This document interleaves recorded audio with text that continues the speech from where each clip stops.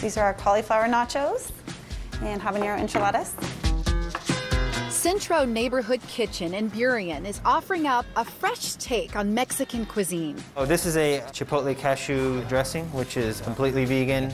A place where a cruciferous taco gets the same love as a barbacoa beef quesadilla. Where the organic tortillas are hand-pressed to order. And where a quality margarita isn't confined to a dining room.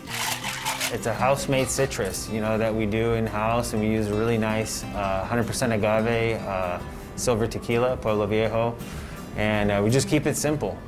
Enrique and Trisha Arias are the visionaries. It's a restaurant that represents kind of who we are and what we like to eat when we go out. Fresh, local, sustainable food.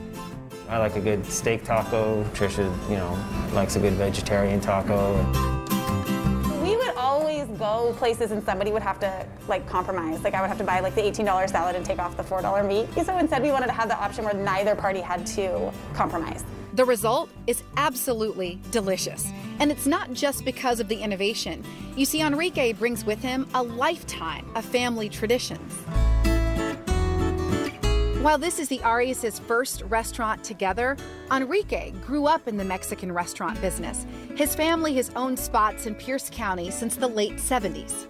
Family business, you're always in it, right? Ever since I was a little kid, I was 10 years old, 8 years old, I remember washing dishes or in the back doing something. And those memories are reflected on the menu, like in this Centro bowl. This was inspired by my mom too, who kind of is that visionary with, her style of cooking and creativity. And like any good family of chefs, yes, there is a secret sauce. A tomatillo based sauce, green onion, cilantro, a few other secret things I can't disclose or they'll kill me. It's chunky, it's delicious. All of Centro's food is available for takeout, but the Arias' hope you also take away an experience, one grounded in family traditions, old and new.